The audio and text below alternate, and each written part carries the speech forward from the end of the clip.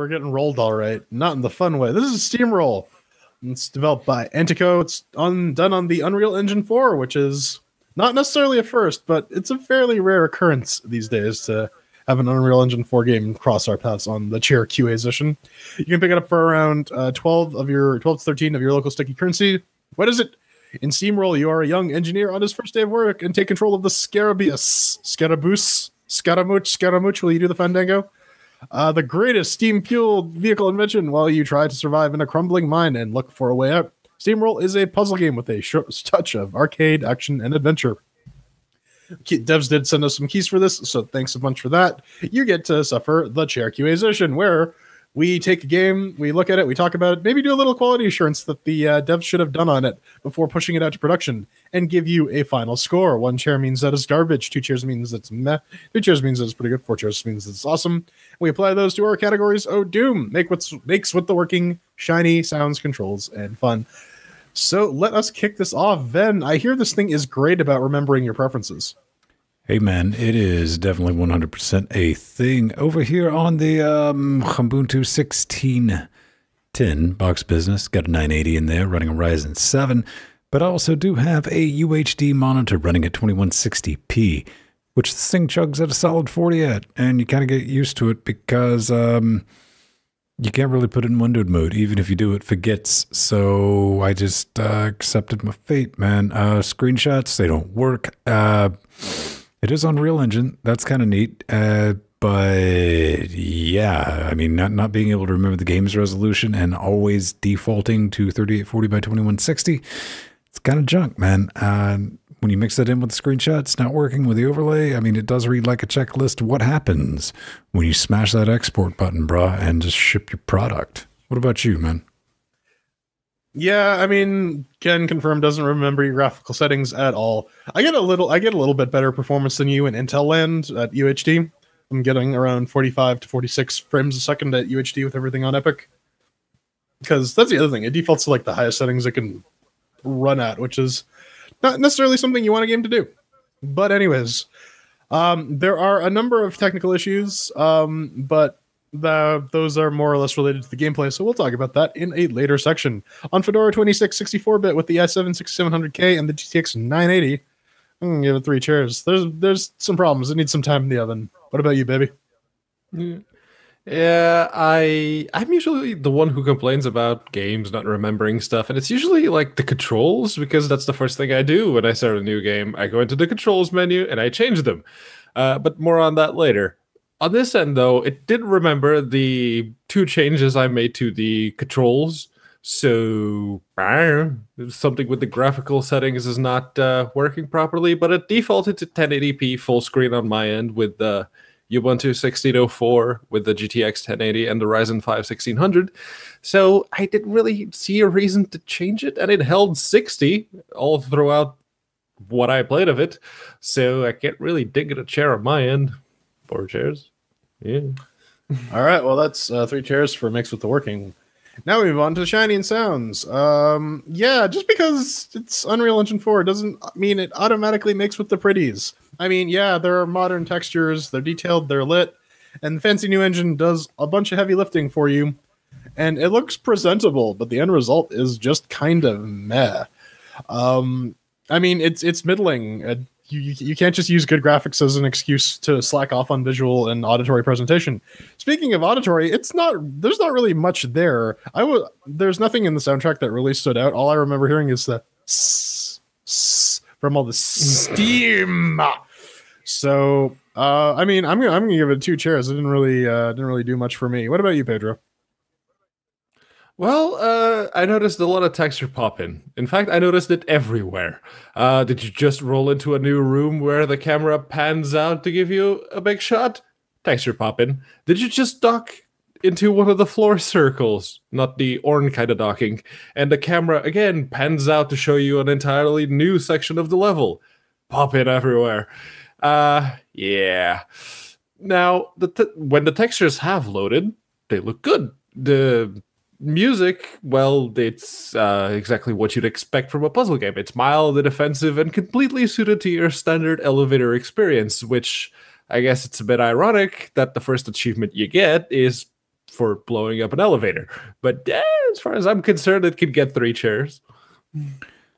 Well, if we're going to report on it over here, I think it's well done. You know, I knew it was Unreal Engine 4, texture pop-in and all that. That's been a thing since Unreal Engine 3.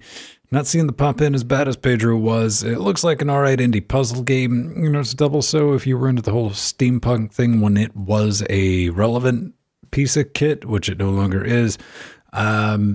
Never tried the sound because it's a puzzle game, and the only way to play a puzzle game is with Slayer because Slayer gets puzzles done. I'll solid 3 on that.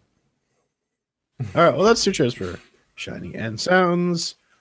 Pedro is usually the stickler about control, so we can start this one off.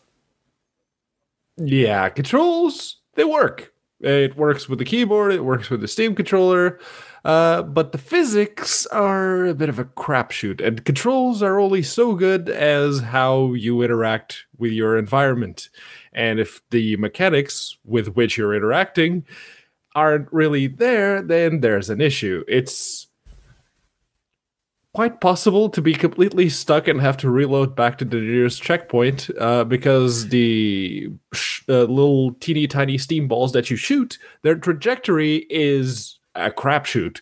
I'm stuck on the 4th level because I can't seem to get the ball to go across the 3rd pipe, which results in my ability to find the exact amount of power to shoot it for the trajectory to completely change. And it completely changes. If you even so much as touch the scroll wheel, it goes haywire and goes to a completely different place. It doesn't even follow the exact same one that it had before. It's really annoying. Now, working controls are all well and good, but if the physics are trial and error, that doesn't really matter, does it? 2 chairs for me. Ben? Over here, man, it worked out of the box with a Steam controller. You know, it gives you a Flying Spaghetti Monster damn trajectory line, English.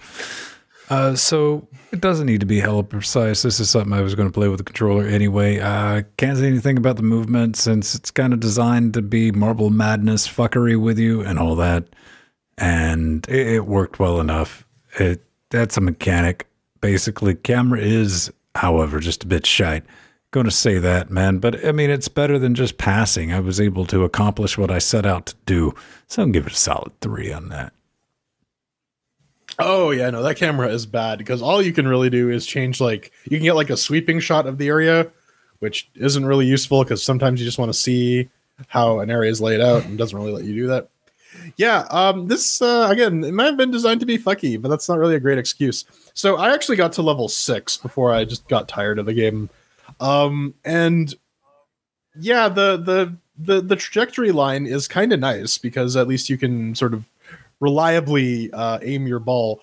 But like Pedro mentioned, it is on a fucking hair trigger. I remember spending, I was like the 2nd or 3rd level. I spent like a good 15 minutes just like trying to find the exact place that would allow me to do the exact ricochet I needed to go hit a button. Because I saw it once, I shot it, the game glitched, and then I had to restart the level.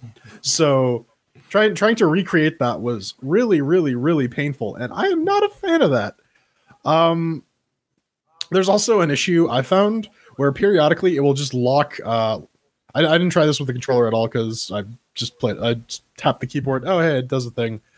But there is an issue where, at least on separate X screens, I'm not sure if this happens with like twin view or whatnot. If I accidentally move my mouse outside of the range of the window and pull it back in, sometimes, but not always, it'll lock me to mouse movement, and I got to right click if I want to get the WASD arrow key aiming back. There's some issues here. I'm gonna give that 2 chairs, and that gives the control segment about 2 chairs. So to put a bow on it, Ven, did you have fun? I think what we have here is a half-decent puzzle game. It's clunky, manageable interface. Gotta admit that. Price to sell, $12.99. This is not the brand new game. This came back in 2016. We just always like to check out things that are on Unreal Engine 4, and this is one we missed. Good graphics, decent performance if you run it at 1080p. Gotta give it that. However, all those good things are kind of shot in the junk because you also have a Linux port that was not tested at UHD displays or multiple X sessions, well, X screens, whatever you want to call it, and not testing UHD support by 2018. I mean, this is something that should have went back and got addressed, man. Even in 2016, doesn't remember the screen resolutions. Doesn't remember if you want to launch it in windowed mode. That's the thing. I mean, despite all that, managed to crawl my way to about the 4th map, chugging along at 45 FERPs at a time. Yeah, moral of the story is just developers, you know what? Please test your shite. That goes double. So if you're going to be using Unreal Engine 4, it's not busted. I didn't hate it. Too much needs to be fixed to give it a recommendation, but I'll say 2 chairs because it technically works. Yeah, this is fucking mini golf, which is the bane of my goddamn existence. You can check out some of our golf with friends streams to just see a sampling of how much I love this style of game. Ooh boy. At least the game is nice enough to let you know where your shot is going before you shoot, and it's relatively reliable, so that's a thing. And you know what? The game isn't actually that horrible. The puzzles aren't entirely horseshit. They require a modicum of thought, but they're not crazy difficult. It's just a matter of making the little steam cannon do what you want. And there's even some variety. You can try and reduce the number of steps and resources you use to solve the puzzle to the bare minimum. And that is actually a little fun. But the game really does have some issues though, and would benefit from a lot more time in the oven and a lot more testing. So who made this freaking turd? Was it Anticto? Yeah, Anticto. You need to spend a little more time queuing your game, and maybe you would have had something not necessarily worth 3 chairs, but the upper end of 2. Yeah, now you just definitely. Now I like puzzle games. I do. It's one of those genres that I can sit down and enjoy. It's not my favorite genre, but games like Steven's Sausage Roll prove that even the simplest concept can make for a really enjoyable experience with some motherfucking hard puzzles. Steamroll has an even higher potential of being awesome. The graphics look alright, if you don't mind the texture pop-in. The music is acceptable. The controls even work about as well as you can expect. But the nail in this physics puzzler is the trial and error physics. There is no rhyme or reason for why the aiming system says that the ball is going to go a certain way, and when you shoot it, it doesn't. I've had that happen more than once. Why at 76% power would it go exactly where you want it to? But even if you so much as look at your scroll wheel the wrong way and it comes down to 75%, it goes completely off. And then you can never get right back to that exact point that the ball just goes. And that's when it fucks up even more, because sometimes the trajectory thing is completely inconsistent. It's impossible to replicate a certain path that it shows you, no matter how careful you are. So for me, it gets 1 chair. Interestingly enough, to your last point, Pedro, once I figured out what I needed to do, I never had a problem recreating specific shots. Mm-hmm. So I think you're maybe just a little soft in the head. If you're looking at the video right now, you can see me desperately try. I did that the first go. Yeah, soft in the head. So that's 1 chair for fun, 2 chairs for total. It means not sure if want. I would say maybe give this one a pass until they come out with some updates. I don't think we'll be seeing any updates from this. This definitely looks like something that has been updated all is it going to get, man. So yeah, seems legit. Click export, 1 and done.